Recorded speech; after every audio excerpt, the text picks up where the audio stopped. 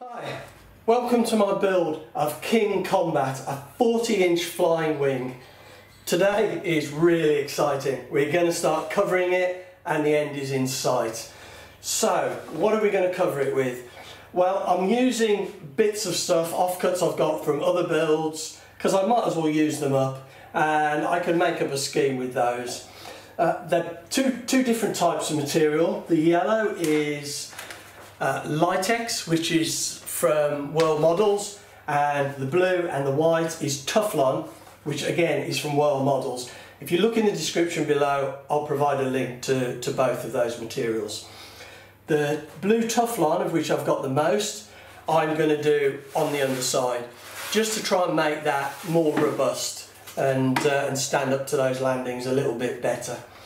On the top, I'm going to be putting the yellow Lightex on the wingtips, and I'm going to be putting the white Teflon in the centre.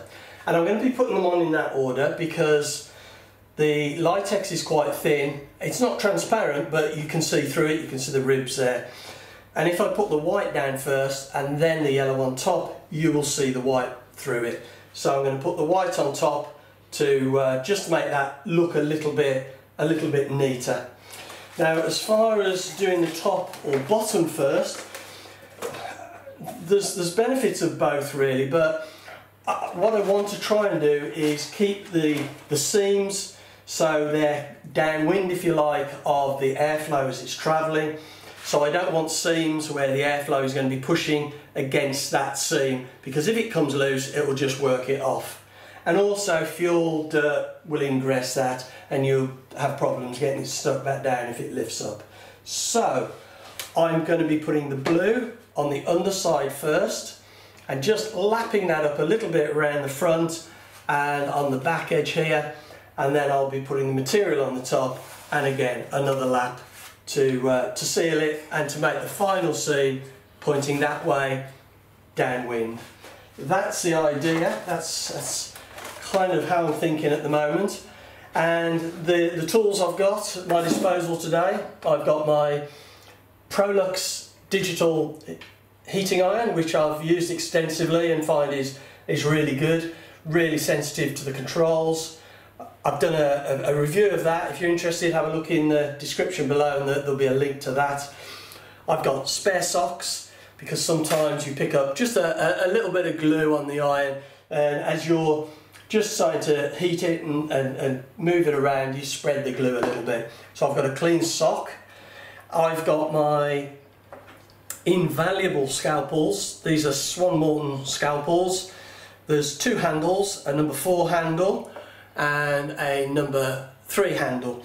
And the two blades that I primarily use for covering is the 11 blade, which is kind of long and thin and pointed, and the number 26 blade, which is longer and just allows you to get a greater distance and perhaps a little bit more control. But I find these Swan Morton scalpels and blades fantastic. I've used different blades on these and I've never found anything as good as the original Swan Morton blades. I've also got my heat gun on the floor, which I'll perhaps use for some of these compartments just to shrink that a little bit better and on the wingtips. So we'll start to get on now and we'll see how it takes shape.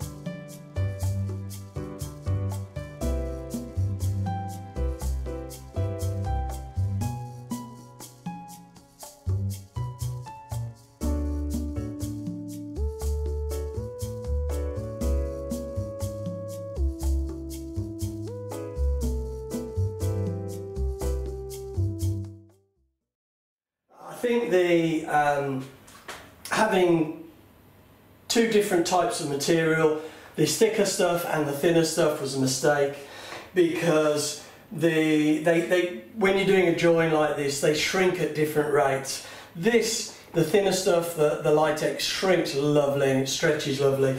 This is really thick and really tough, and they're just putting them together just didn't work. So I've got creases all over the place. So I mean, you know, it's a flying wing. It'll probably get fairly bashed up fairly quickly. So, but I'm a bit disappointed with that. But you know, I'm self-taught. I've never been taught to do this. If you get anything from it, great. Whether that's what not to do, you know, that's good, or maybe you'll pick something up. But yeah, I'm not particularly pleased with this. But you know, that's the way it is. I've learned from it. I've learned quite a few things today, like don't use two different materials. One thing to remember to do before we start covering the ailerons, elevator, flaperons, is to make sure we know where the hinge slots are in the wing itself. So we put in the mylar hinges into the aileron, flaperon, and then we just line this up and locate the hinges. Yeah, there we go. So if we don't do this, we'll get a point where we've got the flaperons covered and we've got the wing covered, and we have no idea where our hinges are. So it's best to do it at this kind of halfway stage, if you like. So I'll get on and I'll do all of these, and then I'm going to get these covered. Well, I've now got the fins, the flaperons covered, and the hatch. So this is finished now. As I said, not overly impressed with my covering today, and I think the real big issue, and it's definitely my mistake, is trying to use two different types of material, thick stuff and something thinner. I should have thought, really. It just serves me right for being a cheapskate. But anyway, it'll fly, we'll see how it goes. But yes, that's a good lesson learned there, and if people learn something from that, great, I hope they do. So, underside and the top side. So, I'm really looking forward to getting this fitted out now and getting all the bits in it and getting it ready for a flight.